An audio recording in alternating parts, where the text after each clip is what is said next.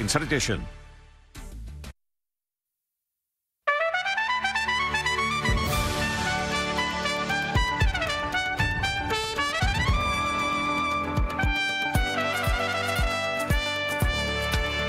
Welcome back to CBS Mornings. I'm Nate Burleson. Coming up this hour, James Brown weighs in on the towering legacy of the great Bill Russell, a Celtic on the court and a Warrior in life.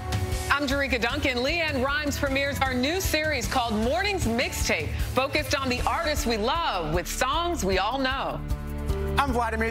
Maya Gabeira rode the biggest wave ever surfed by a woman, more than 73 feet high. Now she's here to talk about it and her new book for kids. Ooh, I love that. Surf's up. But first, here's today's eye-opener at 8.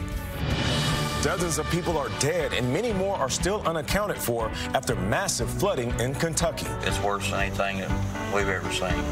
Probably one of the worst disasters around here. The largest and second largest wildfires of the year in California are now burning at the same time. I'd never seen anything like it. It was just the most amazing, terrifying thing you've ever seen. New York becomes the second U.S. city to declare monkeypox a health emergency. There's not enough vaccine to go around. The patients that I'm seeing are suffering from pain. This is something that we need to have all hands on deck. President Biden is isolating again after testing positive for COVID a second time, despite a powerful treatment.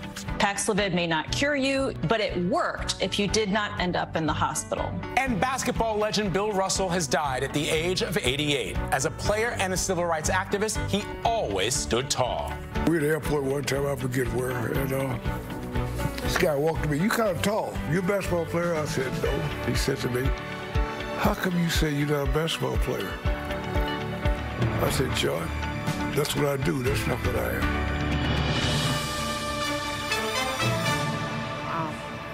And we begin this hour with a look at the legacy of pioneering athlete and activist Bill Russell. He died yesterday at the age of 88.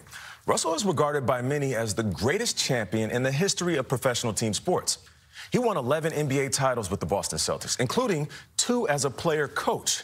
He was named the league's most valuable player 5 times. After he retired, Russell continued to coach, and he also broadcasted NBA games for CBS Sports. In 2011, President Obama awarded Russell with the Presidential Medal of Freedom for his work as an outspoken civil rights activist.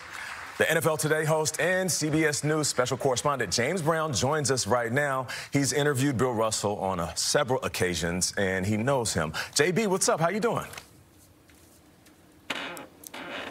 Nate, good morning and good